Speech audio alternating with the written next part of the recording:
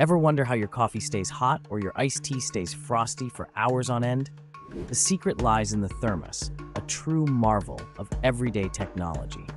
The story begins back in 1892 with Scottish scientist Sir James Dewar, who invented the vacuum flask, not to keep drinks cozy, but to store his lab's super cold liquids.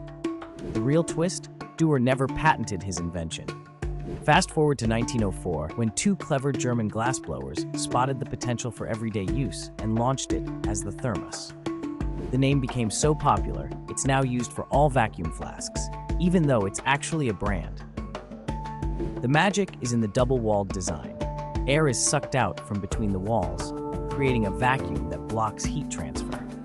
That means your soup stays piping hot and your lemonade stays refreshingly chill, all thanks to some smart science. So next time you sip that perfectly warmed or chilled drink, give a silent cheer for accidental genius and a bit of old-school lab work. Ever wonder about the tech origins of everyday things we take for granted? From the humble beginnings of the microwave to the accidental discovery of Velcro, there's always a fascinating story behind the tech we use daily. Like what you learned? Hit that like button and subscribe for more tech tales hiding in plain sight.